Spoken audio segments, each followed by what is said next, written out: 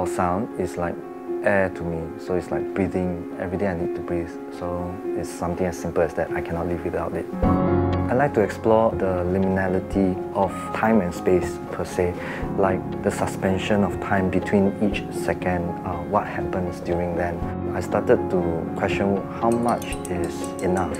Do I need to play complex stuff all the time? So I started to subtract my own approach towards music. Would I be able to communicate a certain emotion just by doing that little bit? I find just enough.